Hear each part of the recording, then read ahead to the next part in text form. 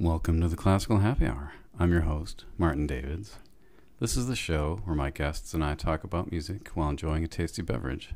Then we try to play some music together. Today's guest is Jeri-Lou Zike. Hi, Jeri-Lou. Hi, Marty. Awesome to have you on the show. So, tell me a little bit about your first musical experiences. How did you become a musician? Well, if I can first say I'm totally fangirling here because I've been a fan of your podcast from day one. And I love the Ice Cube sound. I'm just obsessed with that. But every time I listen to it, I hear your voice and I think of you and all our memories together.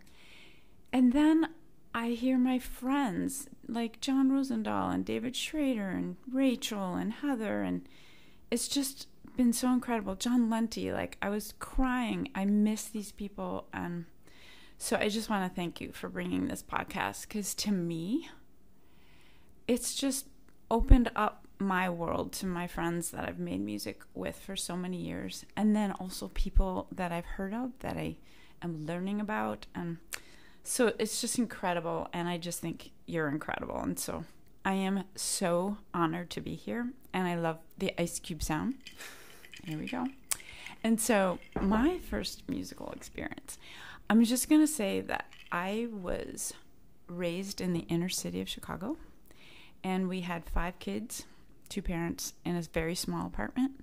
So there was one upright piano. So all of the children had to learn to play piano when we were 3. My mother taught us. And it was a matter of discipline and regiment. It really didn't have too much about love and heart. It was do your scales and do your arpeggios and right hand, left hand. So my experience is more of the discipline aspect. And I really didn't enjoy the piano because my sisters and brothers, they were all better than me because I was one of the youngest. So it took a long time for me to realize that I am a musician, but I'm just not loving the piano. So I turned to violin quite late in life. I think I was about 14. Very scrappy, very inner city, go to your neighborhood, try to find a violin teacher type of thing. Never knew I wanted to be a musician, but I just knew I just didn't want to play piano like everybody else. Wow. So you found a teacher in town, and were your parents willing to pay for that? Or? Yeah, so the reason why we all played piano is because my mother taught us for free. So someone moved in next door that was a violinist, and that was our neighbor, and I did some cleaning for them, and so I bartered my violin lessons from my neighbor. So that's how I took that. And so you were 14 paying for your own lessons, basically? Correct. And that's just been my whole life. I'm super scrappy and I just figure it out. And that's just part of who I am. And when I got to the point, I went to Lane Tech High School. They had an orchestra. And so I just did that because I had to choose a major. And so I picked music. There are majors in high school? Yes, in high school. Wow. Right. And then... Serious. And then I just kept at it and got a scholarship. Went to Wheaton College because my family is very conservative, and this was a private school that would keep me on my straight path. And then I kind of found the love of music, and it was really all kinds of music, and I kind of broke out of the straight church music that I was taught, and so everything came later. I always played catch up, but I knew that I could do it. So you said everyone had to play the piano. So was music a big part of your family? It was, but it was more church music, and it was more about serving people, and it was not so much about becoming a musician so much as what you could bring to other people and how you could aid the worship service. And so it was more of utility. So were people in your family church organists? Or? Yes, all of the above. And choir directors. And okay, so they were actually employed making music in the churches. Correct. And then that kind of switch out. But I was the only professional one. You know, they became teachers. I shouldn't say that they're not professional, but they became teachers. But yeah, I just saw something different for my life. So you majored in music in high school, and then you just stuck with it when you went to college. You're like, okay, I'm already here. Exactly. It was all about how can I make a living? And it was never about how much I loved it. It was about, I'm going to put groups together, and I'm going to teach, and I'm going to be able to pay for this instrument, and then I'm going to pay for my car. And there was always a back end of figuring out how life was going to be and not have to work at Walgreens or whatever. So I used music as a way to make a living, and I didn't come to realize how much I loved music until much later in life. So I taught 40 students, and I was in college, and I was getting my master's degree, and I was driving everywhere and teaching, and I knew that I had the energy and the love of people, but it wasn't until like I was 30 that I realized, you know, I'm done playing catch up, and I love what I'm doing. Cool. So when you got out of music school, what did you have a plan for what you were going to do? I mean, you said that everything had to make you money, basically, or help you survive and pay off your instrument. But were you thinking like, I'm going to be in an orchestra, or? No, there was never a desire to be in an orchestra, because I wanted to be more successful as far as being an entrepreneur. So I didn't want to just sit and have a boss and tell us what we had to play every day. And so I loved providing work for musicians. I loved working with all kinds of musicians, and I played everywhere, $50, $100, $150, and the more I would employ musicians, the more I realized people need work, and I was able to find work, and I was a really good salesman, and so I would talk, churches and brides and everyone into hiring my groups, and that has just never stopped. It's just gotten grander and more refined, but I loved the art of the deal and the sale and the whole process of putting something together. I love this. So none of that they teach you in music school, right? Correct. I literally learned that from my mother since I was 3 years old. It was like, you gotta figure it out, and you've gotta know who you're around. You've got to surround yourself with the right people, and you have to figure out how much you're worth. And so it worked, and I'm still that same girl as I was.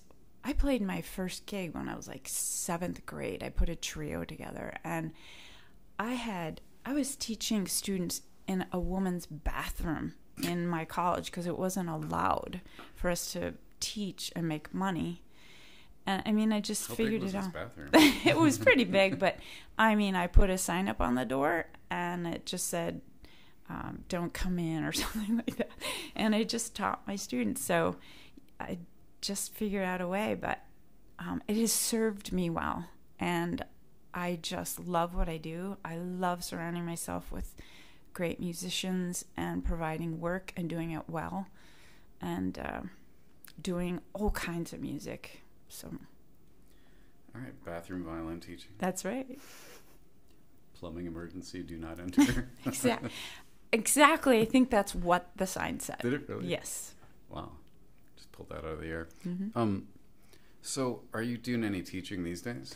No. I taught 30 years, and as soon as I hit my 30-year mark, my husband and I decided we would move downtown, and that is when I realized I wanted a piano and I wanted a full studio, and I had that up where I lived in Evanston and Fort Sheridan, and moving downtown, it was too difficult to continue teaching, and I knew that I wanted to perform even more.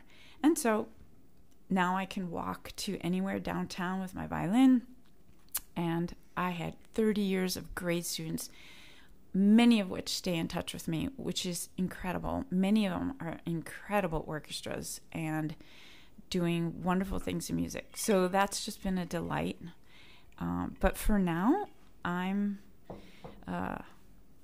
doing mostly performing, but still contracting so much. Cool. So, I mean, I know you learned the art of the deal from your mom, but like, where did you learn contracting? Like from other contractors? No. Actually, I think I learned from other contractors how to not do things, which is also a really good teaching method. So I always knew I had a very detailed mind, so it was not a problem for me to know all the details and ask all the hard questions and, you know, make sure the check got there a month in advance instead of the day of the job trying to chase someone down. But contracting, knowing who plays well together and who plays what music well and who's willing to do the hard things and the 6-hour gigs or the recording that they'll be perfect on the spot. So I know that my mind can handle a lot of details and nothing really flusters me. And I know I have a strong will. I can barrel through things. And so this is just part of it. Like I know, you know, how to tell musicians to make them feel comfortable and safe. Where, you know, what the pitch is and what the room is going to be like and what they have to bring and make sure they get the music on time and just making sure that they know they'll be paid well and cared for, because I love musicians and I think they're all geniuses, you being one of them. And I love seeing the genius in each person. It's just extraordinary. And each day I'm so grateful to be doing what I do, to be surrounded by these incredible people that teach me every day. Cool. So let's take a turn here. And what do you think about fitness? Is that important to somebody with a career in music? Oh, well, you've hit my sweet spot. And when I was 40, I was playing in a lot of different orchestras, and I would look around and I would see people who were getting older, and I saw their bodies and how they were holding their instruments and how they were having to change their posture as they got older, and just even how you sit in a chair with a violin. And I thought, I've got to look into this because I have to continue to pay my bills all the way to death do us part. So I started reading, and I found that the endurance athlete is very similar to an endurance musician, and that is I can play 2 sets of 3-hour concert or 3-hour rehearsals, so that's 6-hour rehearsal, and then I can go play a concert, 2.5-hour, 3-hour concert, and the next morning I can do it again. And so that's when I started reading, and I started long distance running, and I realized, oh my goodness, we musicians are athletes, and no one is talking about this. Everything we do is the mind of an athlete, the repetition, the discipline. And so I found the transition into being an athlete was so easy, and there was no performance anxiety. You stand in front of a race, and I see everyone's nervous, and I'm wondering, why am I not nervous? Like, I'm new to this. I'm 40, I'm 44, I'm 45. And it's because I've been performing in front of public since I was 6. And like, no one's paying for these tickets. So, yeah, I love fitness. I love being healthy. I love having a strong core for my violin. I love swimming so that I have no tightness in my neck. You and I spoke about there's nothing good about a high shoulder. Like, I see people walking around with high shoulders, and I know how to help them, and they come to me and ask me, how I can help them, but I don't speak to anyone about it until they come to me. But that's just been a beautiful thing. So now I love being a competitive athlete. And yes, I came to it very late. But I'm finding myself that I'm just hitting my stride, and I'm 60, and it's just delightful. So I'm super active, and I train every day, and I race at least every third week, doing triathlons and Ironmans and marathons, and it just all works well. So thank you for asking. It's really something I don't talk about a lot. So, I mean, I don't know any other Iron women or / men, so it's definitely an amazing accomplishment to be able to finish one of those, let alone more than one or a marathon. So is there anything in particular, like any type of exercise or type, that you feel like helps your playing specifically or your endurance as a player? Sure. It's really important to have strength, and you only really get strength by doing strength training, and also flexibility by doing yoga and stretches. And so at first it was really important to me to have an entire body strength, so legs and arms and shoulders, and I just made sure that I did more repetition and not so heavy. But the more the longer I did it, the more I realized I could also do heavy. But that was not the reason. Was not how do I look, but the reason was how is my sound. And all of a sudden my sound on my violin sounded so good, and it had nothing to do with practicing. And then I noticed the more I swam and did long miles, 2 miles, 3 miles in the lake, I felt that I could go from gig to gig and hold my violin and hold 30 pounds of music and lights and stands and not have any issues whatsoever with posture. And so I feel doing core, push-ups, chin-ups, all of that helps any musician. And I just totally love that you and Julia, many people probably know that Dr. J is like one of my best friends, and you set up your gym, and that was really an exciting day for me to watch you guys do that, because I knew that this was going to get you from your 30s to your 40s to your 50s, and that's I just want that for all my musician friends. And many people are scared of it. They think that's going to hurt their hands, but it's the opposite. If you're not in motion and doing strength, you lose that. So anybody who wants to talk about it, I love talking about it. It's my heart. Yeah. No, I've never met anyone that said, God, I wish I was weaker. Right, exactly. It's not a thing. It's not a thing. Cool. Well, yeah. I, of course, agree with all that, And if you're sitting in a chair all day, it's good to have a little strength in the core of your body. Absolutely.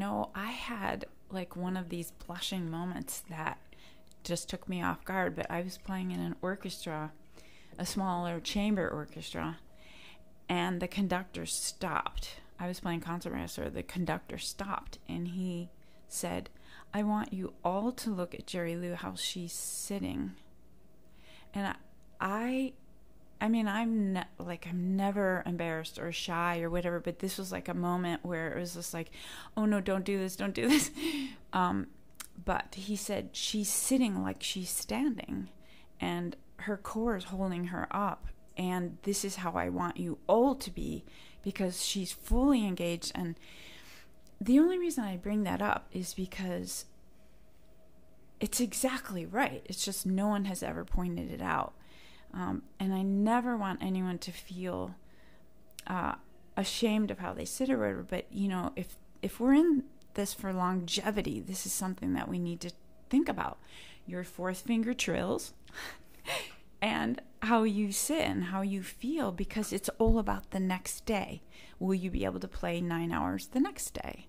And then the next day, will you be able to do a recording session without fatiguing? So this is all about not music, but it's all about your mental health and your physical health. Yeah, I think we also can't ignore diet, right? Oh, yeah. So, yeah, people have been asking me since I was 40, because that's when I started on this. Oh, come on, just have a bite of this. Have a bite of this. But I just decided that the way I was going to be able to train and have my mind focused was going to be healthy food, and it was going to be food that was going to carry me on to the next gig. And as soon as I saw all these people stopping off for Chinatown, and I'd bring my own food and I'd have fun with them, but sure enough, after the first hour of the opera, I watched them all going into like a coma, and I was ready for the next two. And I just thought, this food thing is really important. So I'm super careful what I eat right before a concert. You and I have spoke about that. There's nothing wrong about a good peanut butter and jelly sandwich, an hour before. It's like the right protein, you have to have the right salt, fat, sugar, and it's got to be the right combination so that your brain is as fit as your hands. Yeah, I mean, I've tried some quack diet one time, and some kind of a low carb or something. I don't even want to tell you what it was, okay, but I think I was eating like nuts and just protein and whatever it was. And I remember I had to play a concert, and I felt like a moron. Yeah. I was like, what is wrong? Like, I need some freaking carbs here. Yep. Yeah, it's really important. It's important what time of day you eat, and that's why this triathlon thing is a life thing. Like, you got to go from one thing to another, and musicians don't realize they are already triathletes. They're just doing, it with their instruments. But when you eat and what you eat, and I just happen to love to get up super early and work out, and then I have a breakfast, and then I practice, then I have another breakfast, and then I train some more, and then I go to a rehearsal, and then I eat again. And yeah, so it's just, to me, food is just fuel. I have no relationship with food. It's just, what is it going to carry me into the next thing? And that's why I feel good all the time. And so if anybody wants to talk to me about that, I'd love to help you on your road. But that's just me, and I have no judgments to anyone else. I don't suggest this for anybody, but I just happen to have boundless energy, and it works for me. And so that's why I love hanging with you, Marty, because you match my energy, and you bring me into your energy, and I love that. And I love playing with lots of sound and lots of juice, and it's just really exciting to work with you so much. It's probably one of the greatest highlights of my musical career. Just as an FDA warning here, if you eat the same diet as Jeri-Lou, you're not guaranteed to have the same energy. Yeah, a lot of that is probably, I've worked on that, so. Yeah, you're one of a kind. Okay, so do you have any advice for young musicians? Oh, wow. It's such a great question. I never really give advice, but I give this advice to myself every day, and that is, you could never be over-prepared. You just need to always be prepared, because you don't know who you're sitting next to. You don't know who's listening. And being over-prepared makes you courageous and confident, and that's what you need to be a great musician. You can't be insecure. You can't be in your head. And so I'm always prepared, and always have to remind myself every day, go be over-prepared, so that if there's a screaming baby in front of you and you're playing a solo, it doesn't distract you. You know this, or if someone is playing out of tune and just you hold your own, and it's just by being super ready. So I say that to myself every day, and I would say that to my young self, but I always knew that. I just knew that if you want to have confidence and you want to feel great about what you're about to do, it doesn't matter if it's a Mother's Day brunch or a wedding or funeral or one of the most exposed parts in a recording. It's the same mindset, and that is that your strength is because you are prepared, because you put the work in. A lot of people are naturally gifted. I am not. But I know that I can come right up with them, those naturally gifted people, and then actually go above, because I have the endurance and I have the mind to continue on well into the third and fourth hour. So that's just something that I know about myself, and I don't speak about it a lot, but you asked, and so I'm being super vulnerable. You definitely have tenacity. Thank you. You too. Yeah, you talk about the people that are naturally talented, and yes.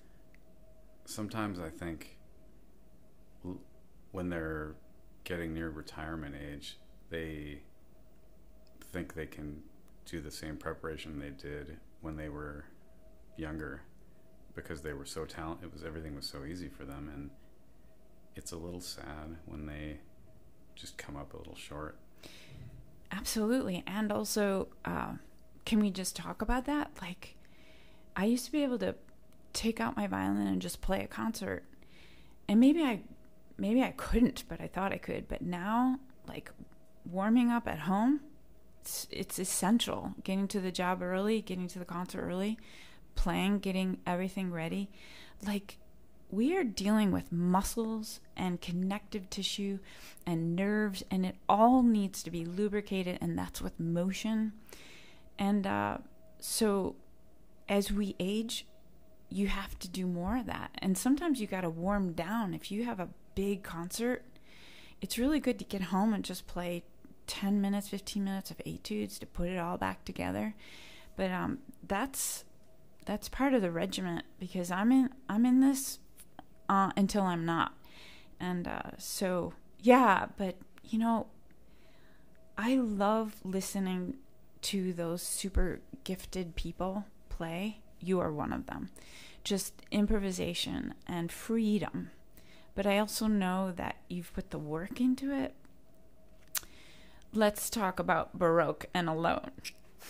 I mean, that CD is so inspired and so incredible.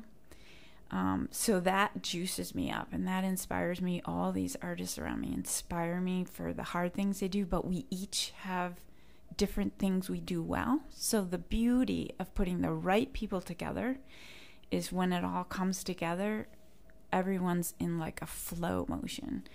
So, yes, I do agree. But I still will say that just being around artists who love what they do, their passion never changes. So that's really, to me, something that's a delight to be around those people. And I think that surrounding yourself with people who you want to be around, that give you life, that teach you, is maybe one of the most important things I've learned in the last 5 years, is that I want to be around people who give life to me and who teach me, and that I just want to be a student of, whether it's their thought process, whether it's books they've read, whether it's how they play an ornament or whatever. That's the people I want to be around. And so that's just been, to me, that's why I love being a professional musician, is because we have the most stunning people around, and all of these people do other things well too. They look for birds, and they have all photography, and they do all these other amazing things. I mean, your wife is one of them. She's got so many fires going, and it's just so exciting to watch her, and it's inspiring, and she does everything well. And so that was probably a tangent, but I just had to get that out. Well, I definitely admire how you still love it so much and just are always interested in the music. And speaking of music, anything cool coming up?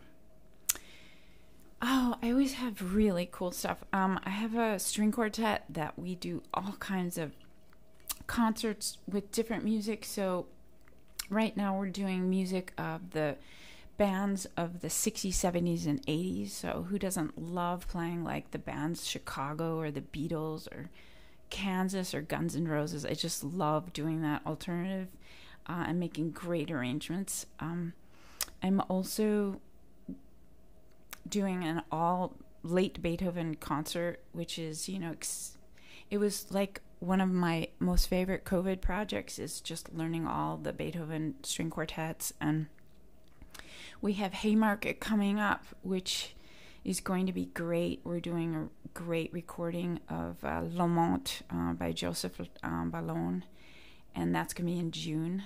And there's nothing more exciting for me than I do all the press, making sure they're all there, and I work on the board, and I love working for this opera company that is so inspiring, and I've worked from the very beginning, and it's really part of my heart is to promote the early music staging as it was. I mean, if our instruments are 18th century instruments, and I have such gorgeous instruments, the stage should also appear like that. So I love watching the costumes be exactly the way they were. And I mean, do you remember that beautiful concert we did a couple years ago, the Morin and Marais concert of Ariane at Bacchus, where we played music no one had ever played except for when it was performed 300 years ago, because there were no parts. And this amazing lute player found it, the score. And I mean, Haymarket has just done so many amazing things. And we sold out 3 concert halls, and people from all over the world came to hear. And we had lutes and viols and bass violins, and it was just the colors. And I remember watching and working with you. It was really, we were producing some of the most beautiful music. Like, who doesn't love French Baroque music? True. But my favorite has to be the Dragon of Wantley. Yes, the Dragon. Absolutely. But you know what? If we're going to talk about favorites, and I know this is simple, but when we recorded during the COVID years, when we were doing Haymarket recording and making our movies, you and I did Acis, Handel, and there was no editing, and it was just you and I with a small orchestra, but no other violins. And I couldn't believe that we were going to have just 2 violins playing early period instruments, and we were going to record it and not have any editing.